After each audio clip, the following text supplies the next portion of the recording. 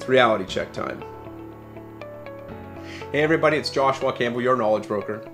Are you thinking about making a move this year, but you're unsure as to what's going on in the marketplace? Well, I'm here to give you my opinion and my take as to what I think is going to happen in the foreseeable future.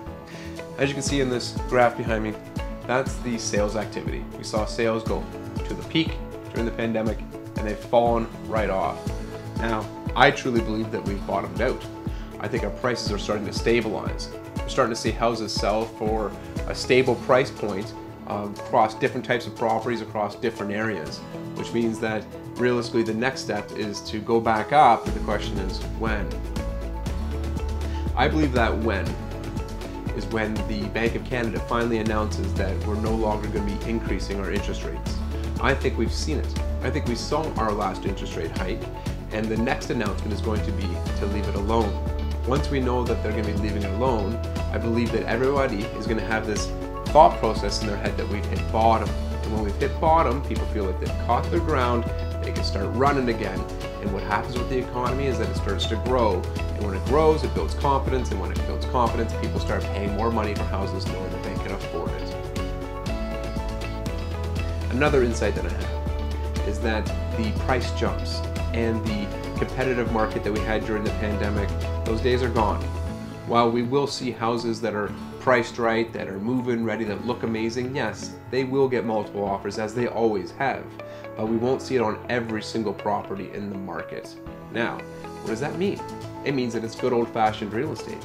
It means you have to actually have your house ready to sell. You have to make it look its best, whether you're staging it, how you market it, drone footage, photos, you name it.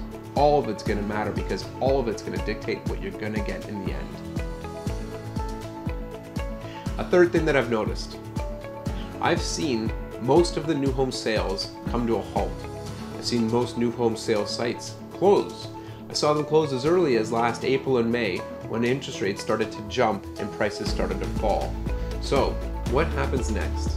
Well, realistically, the prices that they sold for during the pandemic, they're not achievable right now, but that doesn't mean they can't continue to build houses. So once you start to see new home sales sites open back up, you're going to start to see this home world start moving again at a faster pace. In conclusion, the market for me is the same as it always has been. I'm here to help you sell your home and buy your next dream home. Whether that's downsizing or upgrading, whatever it is, that's my job. My job is also to teach you and train you to realize that buying and selling is relative, meaning if you're selling for a record price, you're going to be buying for a record price.